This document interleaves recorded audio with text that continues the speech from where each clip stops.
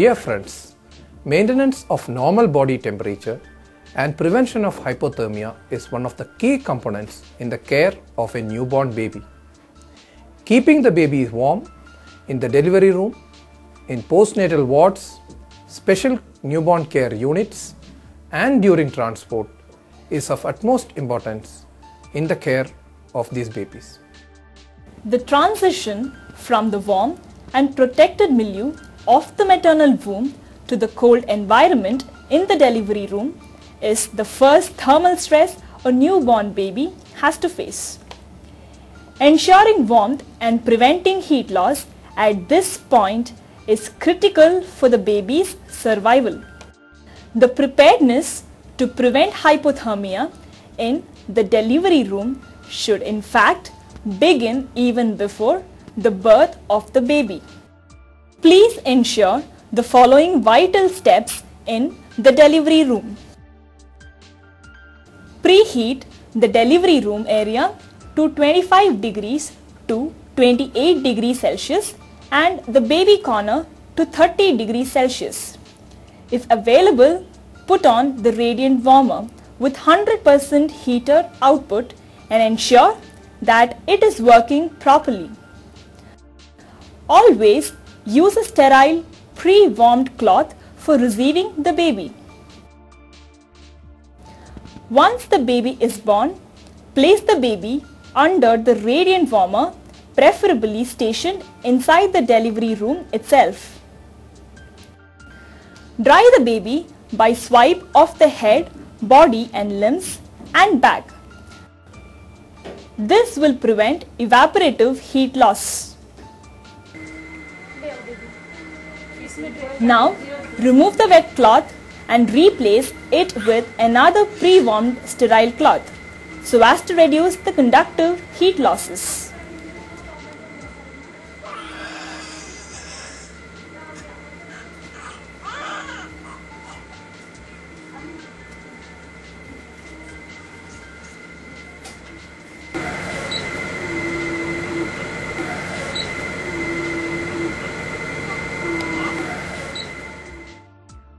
If the mother is willing, then place the baby on her chest and provide skin-to-skin care, which gives conductive heat to the baby and prevents hypothermia.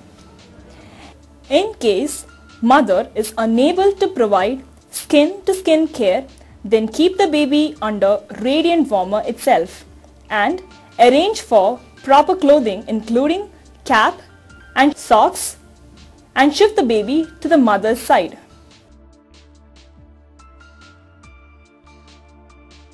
Newborn babies are unable to maintain their body temperature and are prone for hypothermia because of their relatively large body surface area and lack of insulating fat. The heat generation is also abnormal because of the lack of brown fat. So let's now see how to keep these babies warm in the postnatal wards. To keep the newborn babies warm in the postnatal wards, ensure that the babies are adequately clothed. Often, we have to use an inner layer of cotton clothes followed by an outer layer of woolen clothes. Always make the baby wear cap and socks. Finally, cover the baby with a blanket.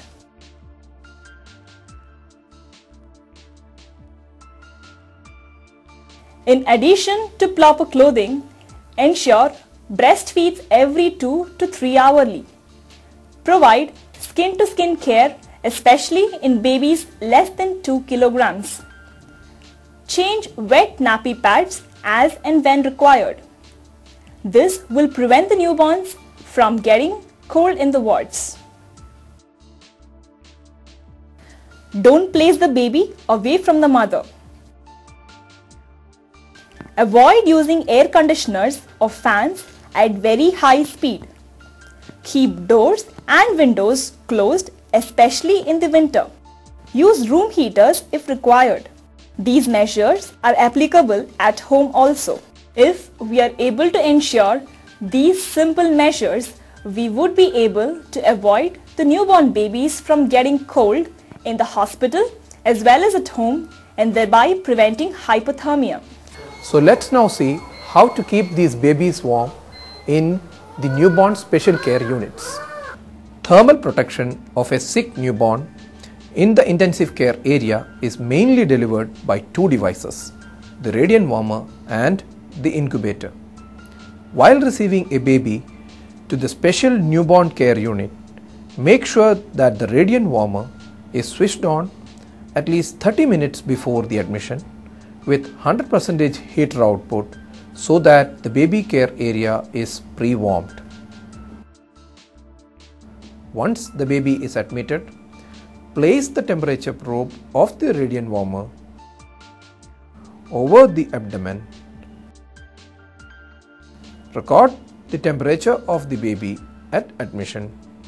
Now turn the warmer to the servo mode and set the desired body temperature between 36.5 degrees Celsius to 36.9 degrees Celsius.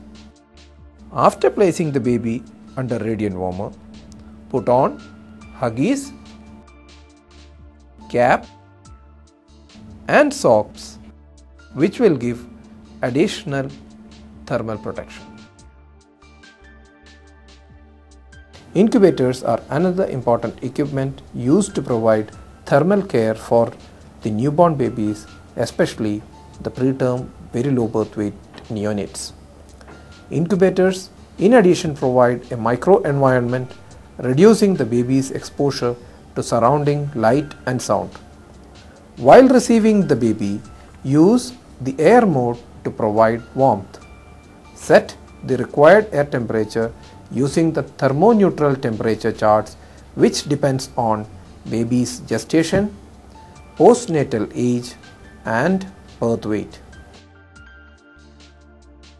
The other mode that can be used in these equipments is the skin mode, where we set the required patient's skin temperature between 36.5 degrees Celsius to 36.9 degrees Celsius. Maintenance of normal body temperature is one of the key components in the safe transport of a sick newborn baby. The stable transport program envisages the maintenance of sugar, temperature, artificial breathing, blood pressure, necessary lab works and emotional support to the family before transporting the baby. Ideally, transport should be done by a specialized team using transport incubator, which in addition has oxygen cylinders, transport ventilator and monitoring devices like pulse oximeter. For a sick newborn, make sure that the baby while transport has a secure intravenous line and the intravenous fluids are on flow to prevent hypoglycemia. Monitor the baby during transport and check the temperature in between. If we are able to practice these simple measures to keep babies warm, we can easily prevent hypothermia in newborn babies.